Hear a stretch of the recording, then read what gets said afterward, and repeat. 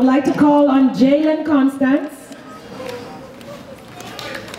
Give him a round of applause. He will lead the Little Leaguers from the very smallest to the biggest in the Little League pledge. Please repeat after Jalen.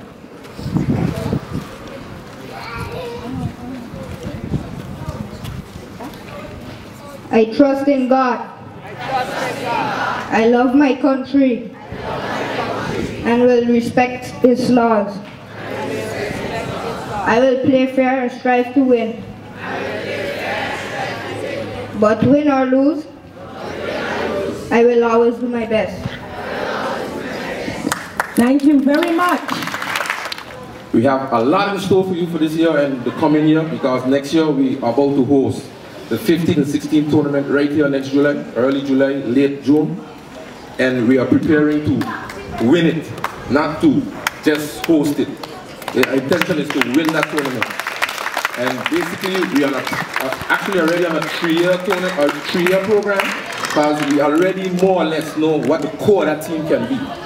But along the way, you always get other players, so we could definitely have the best team on the field to represent us, the sweet St. Maarten land. Thanks again, folks, and glad you're here. Thank you very much, Mr. Jacobs. Before I call on our next guest, I would like to tell you just what teams we have here. When I counted the names on the paper, I actually counted 22. So I will start with our youngest, the Pee Wee teams. We have the Pirates. Give them a round of applause. The Cubs. And they are expanding daily, so yes, we can still join. The Yankees and the White Sox. As you can see, we fill a team, then we fill another team, so there are 2 teams there that need filling. So if you have your children coming out to practice and they haven't gotten their uniforms as yet, please do so. Next we have the 9-10 teams. We have the Reds, the Braves, the Dodgers, and the Marlins. The 11-12 teams, Fathom, Sagicor, Bell, Scotiabank, the Daily Herald, the Windward Islands Bank, and Coda Gums, the most that we have. Then we have 13 to 14-year-olds, Juliana, Princess Juliana, Tropicana, Super Clean, and Middle Region Star. And last but not least, we have the 15-16-year-olds, Fast Shoe Repair, Nagico, and GEBE. And I think you can realize as they get older, the teams get less. So there's something we need to do about motivating that to remain as active. With that, I'd like to call on our Minister of Education, Culture, Youth and Sports and Youth of Team Mexi, Mrs. Rhoda Arenel. First of all, good afternoon to the parents. Welcome. That's I see up there. And good afternoon to all the volunteers, the coaching staff, the umpires and scorers, and certainly not least, good afternoon to you, the athletes out there. I take this opportunity on behalf of the ministry and the rest of government to welcome the Little League organization through its president, Ronald Jacobs, and the rest of his team for a job well done. I wish I could say I was around 35 years. I wasn't born then, but I've been watching it for a while, and I really want to say how much I appreciate and how much Silvera, you in particular. I remember you as a young Little League player, as a girl, one of the first girls to play Little League, and this afternoon I was looking at the groups and trying to see where the girls were. We don't have too many. We have them in softball now, right? We don't have them in Little League. But again, people like you have set the trend for the girls, and I would like to encourage more girls to participate in things like Little League and other sports. So I want to tell you, the organization, how much I appreciate the work that you're doing, and I pledge to you my support to engage in a more active process to bring in more players, not just players, but more girls in particular, so that we can start to see more in terms of gender parity.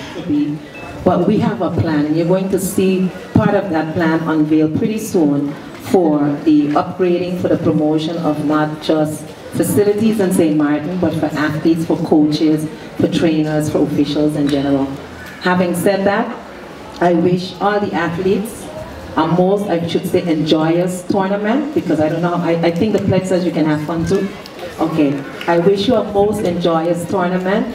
We know that you're all winners, but we're looking forward to see the results. I'll be around for the final games, as long as you let me in. I can't promise you I'll come out to every game, but I'll certainly be around for the final games. Again, congratulations, Little League, and you continue to have our support in government. I would like to take this moment to commend our Little League Association. You only heard from the president. I keep asking where are the other members, but many of our members are coaches. So I'd ask you to just wave from wherever you are, if you're not up front. It's good to be here again, and 35 years and counting. And I think as an association, you deserve much credit for having brought the Little League on St. Maarten to where it is today. And I agree with you, there is much more that still can be done. But to have kept going for 35 years, and some of you in it for a very long time, I think that association, your association, deserves appreciation by the players, the parents, and all others involved. So this afternoon, I want to say happy 35 years as you celebrate that event. And I wish you a lot of success in going forward.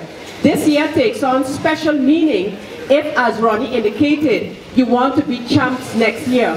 It will require a lot of hard work, a lot of cooperation and support. But you have done it for 35 years, and I'm sure this year you will leave no stone unturned to make sure that you make St. Maarten proud like you have done in the past. So to all the players, I wish you much success. And as every year, again, we listen to the players' pledge, we listen to the parents' pledge. I think if we could just stick to that, stick to those at least, we will get a very, very long way. I encourage people to continue to support this event. We need to continue to seek ways to keep our young people, especially our young boys, occupied and occupied constructively. So this afternoon, congratulations. I look forward to a very exciting year, and as the minister indicated, the government is there to help and support you. But you know, all we can do is offer some advice, offer some finances. But the ones who really need to put their shoulders under it is the association, the coaches, and the parents. Together with government, though, I believe we could form a strong circle in the benefit of our young people. Good afternoon. It's good to be here once again. All the best for this tournament.